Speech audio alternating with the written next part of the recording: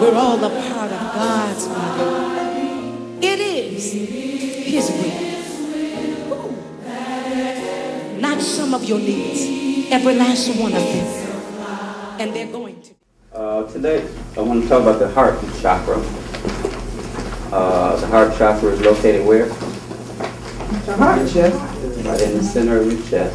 Yeah, that's right. Okay, and it's the middle chakra, it's right above the lower three and right below the upper three.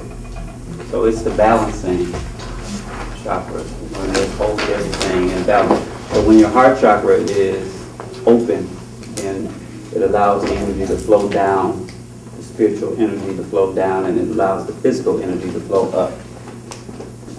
Okay, and if your heart chakra is blocked, you have, Detroit, we have a problem.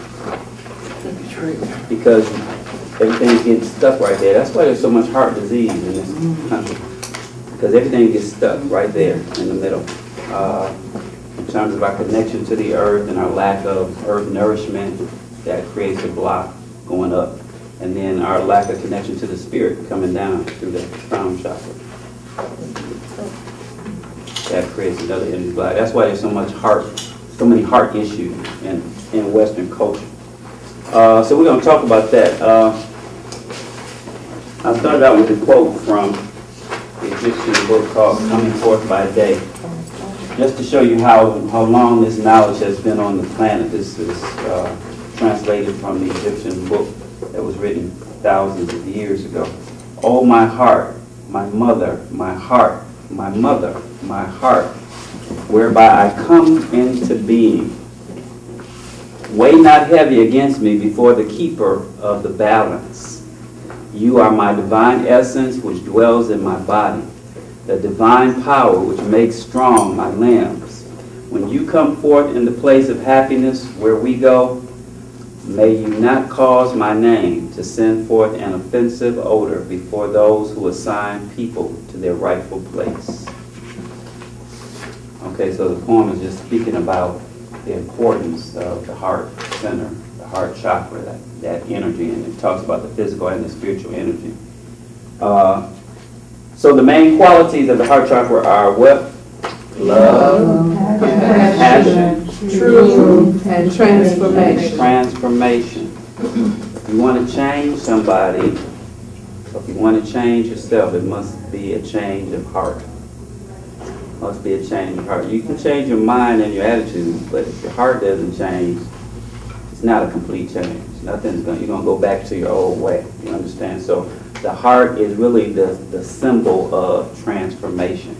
You can change a person's heart, you have changed them completely. Physically, spiritually, mentally, you've changed them inside and out.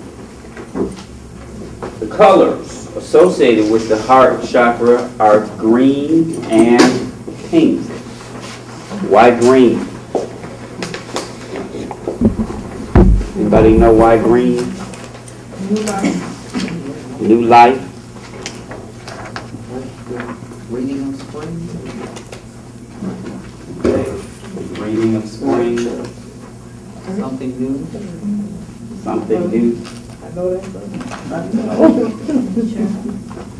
The seed for the heart chakra is the yam. I know you wanted me to tell you why, but I won't.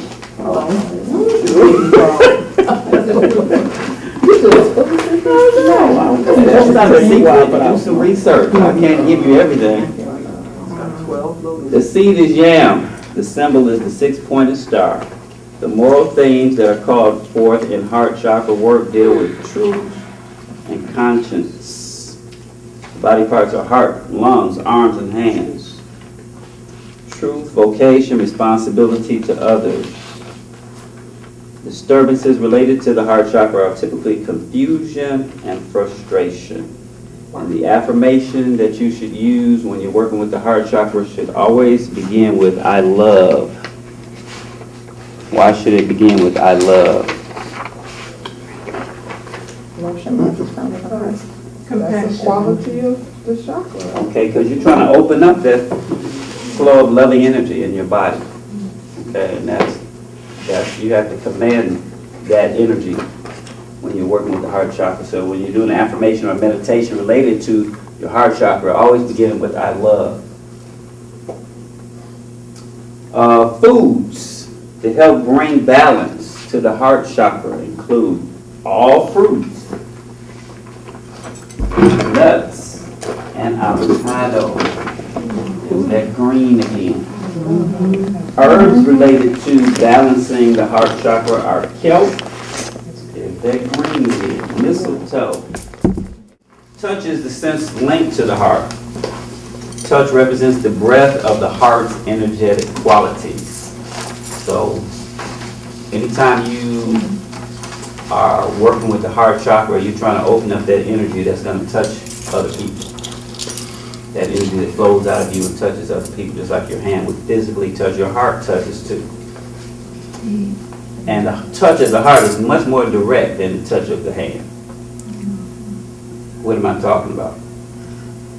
When you touch somebody's heart, it's more powerful than you just touching somebody with your hand. What's the difference in heart touch and physical touch? A physical touch, when you're not touching them all, goes away. But you touch somebody's heart, and it's like you can't stop thinking about That's them. a good example. That's a good analogy. The heart, the impact of the heart touch is much more potent. Much more potent.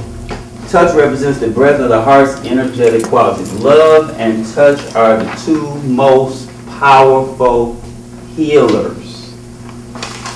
Love and touch are the two most powerful healers. They both contain the potential to open the energy field and allow an increased flow.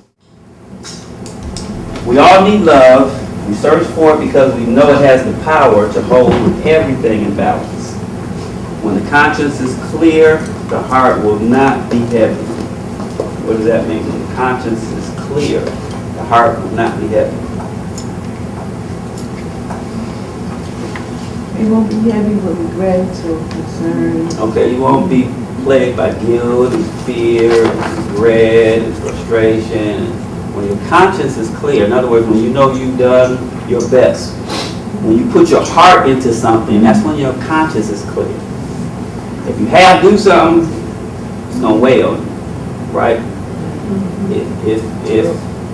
If you're in a situation and you know you should respond, your heart is telling you to respond and you don't, that's going to weigh heavy on you. Or if you did respond but you didn't do the best, you didn't give it your all. You just kind of went through the motions. That's when your conscience is heavy and thus your heart is heavy. So your heart and your conscience work together. You understand? So whatever is on your conscience is also on your heart. When the conscience is clear, the heart will not be heavy. Shackles of fear and guilt will not hold us back. Instead, we will be able to spread our wings of compassion, open our hearts, and send out unconditional love. Love is like the air we breathe. We cannot expect only to exhale. What does that mean? You have to give. You can't just take. You gotta give. You gotta give. You gotta give. Unconditionally, not because somebody gave it to you, just because you got it to give. One day you might need somebody to give it to you, but you gotta give too. So remember that love is just like breathing. You gotta give and receive. Not some of your needs, every last one of them. And they're going to be. You important to the Lord.